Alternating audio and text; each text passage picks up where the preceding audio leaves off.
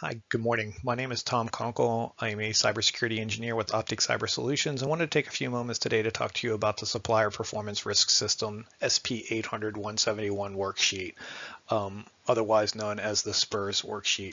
The SPRS worksheet is gained in conversation lately simply because of a recent DFARS Interim Rule that went into effect in November of 2020. The Interim Rule basically requires that any organization, whether it's a prime or a subcontractor, bidding on DoD work to upload a SPRS worksheet to the SPRS website to attest to their cybersecurity program. The SPRS worksheet is a next step in evolution, if you will, of the DFARS and expands on the original DFARS rule that simply required that DoD contractors attest that they have implemented the 800-171 controls. So now we're going one step further from just the attestment to performing a self-assessment to demonstrate which of the controls have been implemented within the contract or by the contractor prior to submitting for that DoD work. So before taking a look at the worksheet, let's take a moment to talk about the SPRS portal itself. The SPRS portal has existed for a while now. It's been a way for DoD to help track and assess DoD contractors' performance on previous contracts. The requirement, as levied in the recent DFARS rule change, did expand the SPRS portal to include tracking the performance of the cybersecurity capabilities of organizations or contractors bidding on RFP work. The portal is completely queryable by contracting officers so they can see your SPRS score as it's uploaded and evaluated to make the determination during the award process of proposal evaluations. You as a DoD contractor, though, only have the ability to upload your worksheet as well as some demographic information on the worksheet. So who the company is, information about the company, information about the system that will be providing services or being used to provide services to the DoD for the contract that's being bid on itself. Okay. And then we have more information or the URL to the SPRS portal at the end of the presentation, so that you can be able to upload your completed worksheet once you're finished with it. The interim DFARS rule does identify or include a requirement that the DoD must identify what type of assessment is required. The most common type, and the reason we're talking about the SPRS worksheet, is it is the most common type of assessment that's required by DoD. It's a basic assessment. They can require medium and high as well, depending on the risks for the type of work that'll be performed by the contractor. However, like I mentioned, basic is the most common. It is a self-assessment, and the self-assessment is conducted through completing the worksheet. The confidence level the DoD has in your cybersecurity capability directly comes from the type of assessment that's being performed and not the score. So by doing a basic or a self-assessment, you have a low confidence rating. That confidence rating can only be increased by having DoD come and conduct either a medium or high assessment. However, again, DoD understands this and has still said that basic will be required for most of the RFPs that are coming out.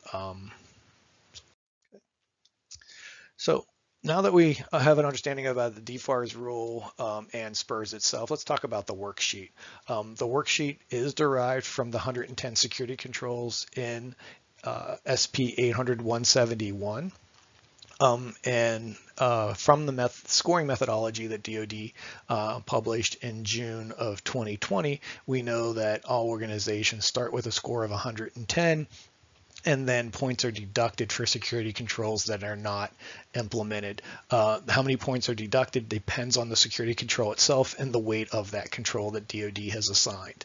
Another key thing to note about performing the self-assessment is that security control 3.12.4 must be in place in order to complete the assessment. And that's simply because 3.12.4 requires an organization to have a system security plan or an SSP that describes and captures captures the security capabilities of the systems that will be used in support of the DoD contract if it's awarded.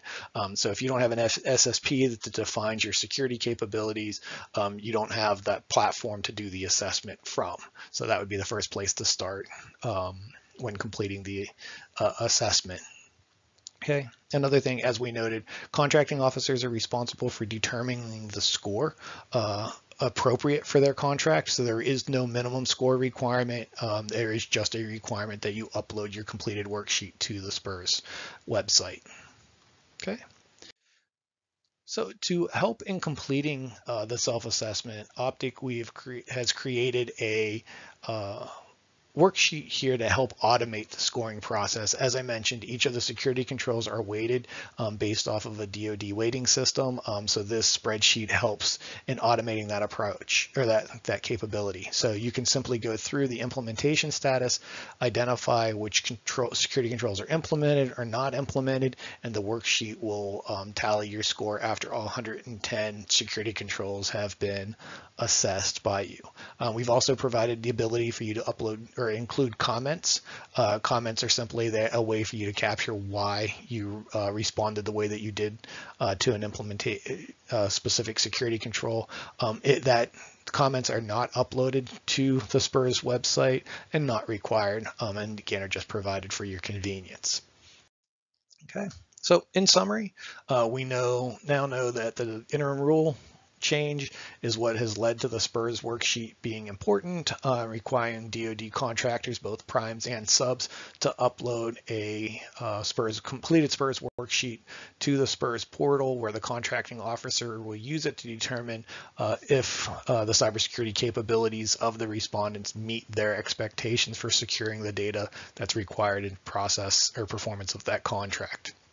Okay, so the security assessment, the assessment score is determined based off of your implementation status of the 110.171 controls as defined in your organization's SSP. So if you don't have an SSP, you won't be able to score your system, and that's the first place to start. So as promised, we have some resources here to help you in completing the self-assessment.